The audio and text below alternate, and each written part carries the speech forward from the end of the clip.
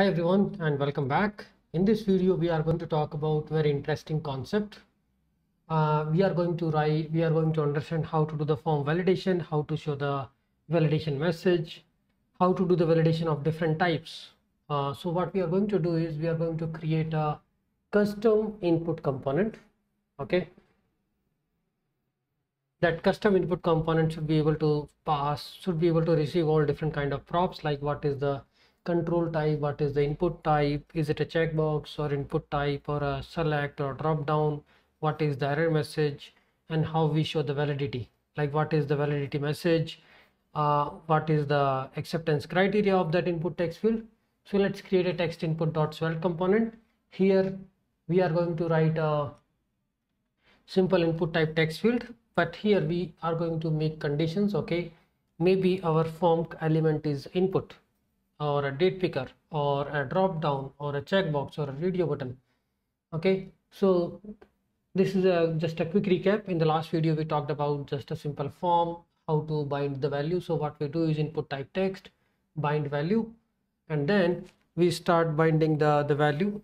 We declare the variable. Okay, it is for email, username, password, and we pass bind value password.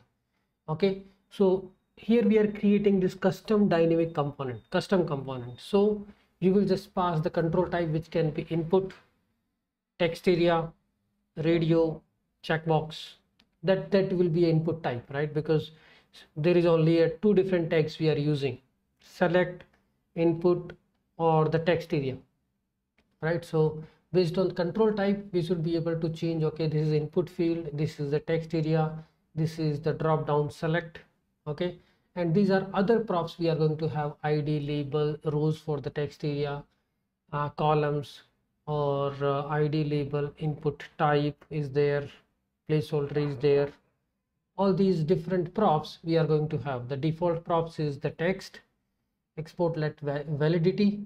I think there is a validity message, so initially we are saying it is valid true, and then we can say a validity message which we are going to show if you are not satisfying the validation criteria.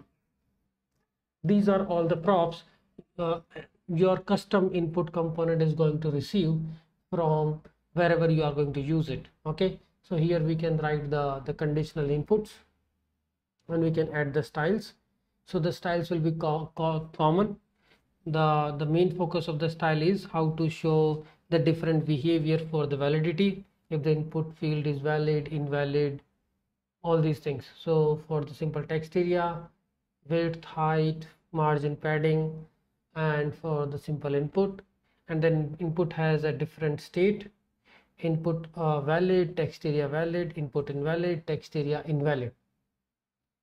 Okay, so let's just add all the. So here we are adding the invalid and the valid classes. Rest all are like form controls, input focus, text area focus, all the other classes.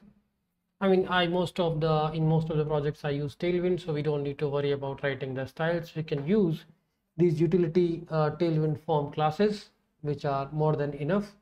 We don't need to worry about the border color, the background color, the text color, and all these things. This is just for the demo.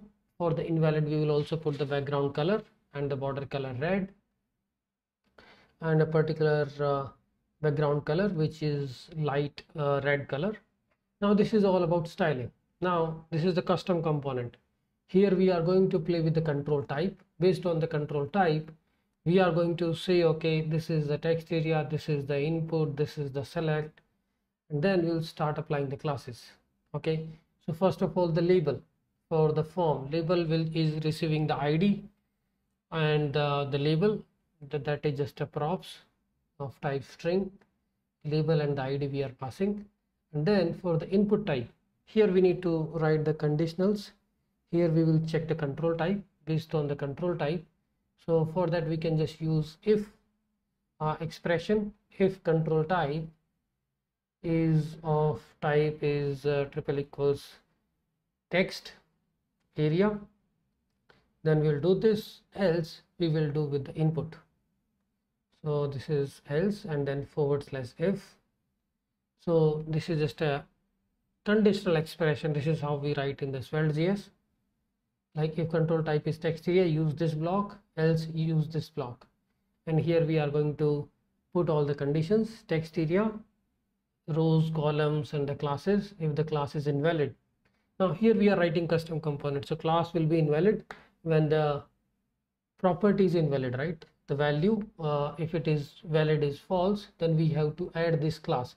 So this is Svelte JS dynamic class assignment. So you can do class name and then boolean expression. If that expression becomes true, that means the invalid class will get added to the text area, and all the other we are just passing the id, value, the rows. And when you are typing something in the text area, we are going to call on input. So we are not going to handle the on input here. This is the DOM event forwarding. We are going to handle this on input event in the parent component, which is app Svelte.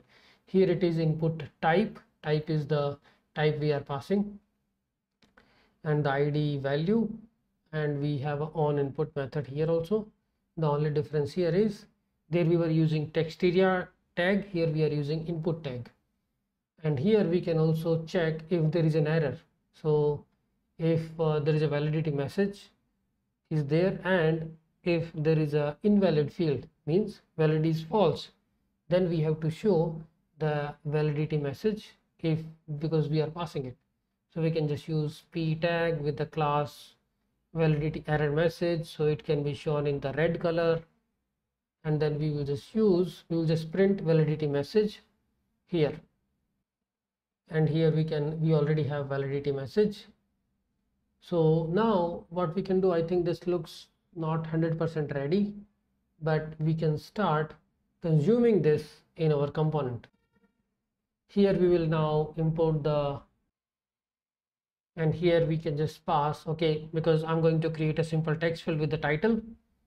So I have a title, subtitle, email, username, password, whatever the value, because this value using these variables you are going to capture that. And with every input control we are going to have the valid property: title valid, subtitle valid, email valid, username valid, and initially that will be false. And here we are going to use text input component, and we are going to pass all the props. Okay, what is the type, what is the control type, what is the id, what is the validity message, what is the valid, and what is the value property, its title. And here we have valid is equal to title valid, and we are passing the valid equal to validity message equal to some custom message. Please enter the title property. This is the message if user is missing the entering the value, and then value is the title. Okay, these are the required props. And on input we are going to just write the DOM event in line. How we do it? We can just simply call title equal to event.target.value, and we will be able to capture the value coming from this text input component, because here we are handling the on input event. And now we can see the field is there, but it is showing initially red, please enter title. So what we are going to do is we are going to add some logic here, because initially we don't want it to show this message. So we have a simple, we can track it by just using by using touched property. Until unless you don't touch a field, we should not show that message. We also need to keep track on what is the value of title. If the title value is title value is there, user has entered something, that means the title valid should become true. And how we are going to track this? We can write either a custom function to check if the title is empty or having character length greater than 0, that becomes title is now valid. Okay, so title valid should be assigned again. Title valid will be updated every time whenever you are changing something in the title. So we can use isEmpty function. IsEmpty function will just track, okay, if the length of the string in this function is greater than 0. If that is greater than 0, that means it is not empty. It's like string length check, value.trim.length. If it is equal to 0, that means it is empty, and we have to use the negation sign. So we can Now this looks correct. The only problem now we have is I haven't entered anything inside the input text field, but it is still showing please enter title. So we have to use touched property. I think let's see where we can add it. We can add on blur DOM event in these text fields, and we can have this touched property.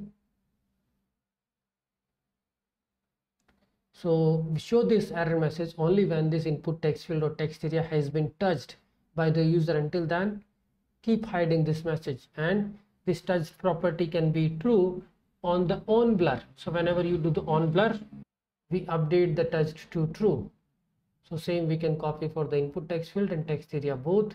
Whenever user is typing something, we will set touched property true, and if it is true, that means now it is the time to show the message if user haven't entered anything inside the text field. And let's fix this error. We are using, there is a error message. We are using 3 and operator. Now it works fine.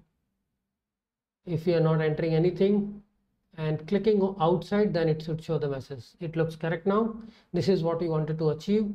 So this is the full-fledged custom component, which is taking control types, value, validity, valid property, and emitting the on event and on blur messages, on blur DOM events, and updating the properties. Okay, so similarly you can create the custom components and just change the type and control type, and you can build the whole form with the custom validation logic.